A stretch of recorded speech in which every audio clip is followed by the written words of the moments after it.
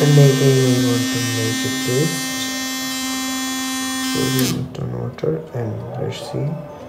This has measured 20 millimeter of water and the motor is off and the motor is not running now.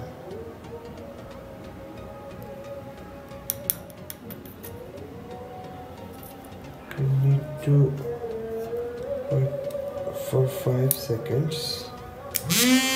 Okay, let's go.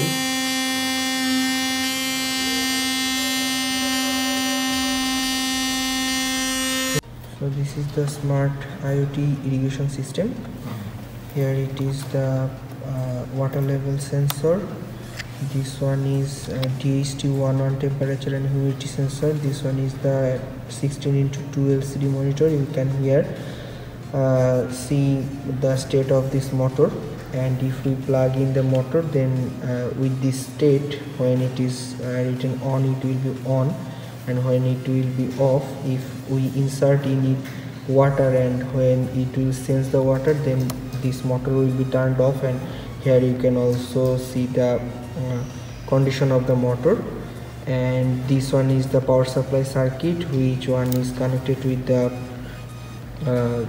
DC 220 volt.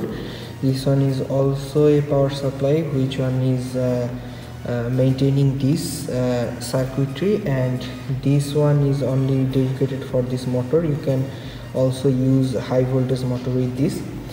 And now I can see you, if we press the button here, a SIM module, SIM 800 module is connected with this, and you can see if we press this one for 1 second, a red LED will be on. Okay, red LED will be on and SMS will be sent to dedicated number. We can also monitor this from our PC. The project is connected with the Arduino cable, and we can monitor it with serial monitor.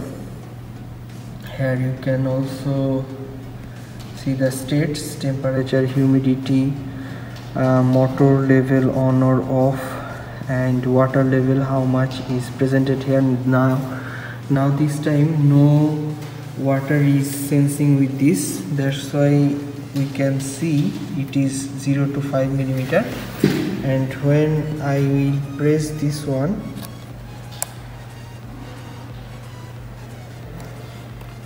the red bulb is on, and you can see sending SMS and text message is sent.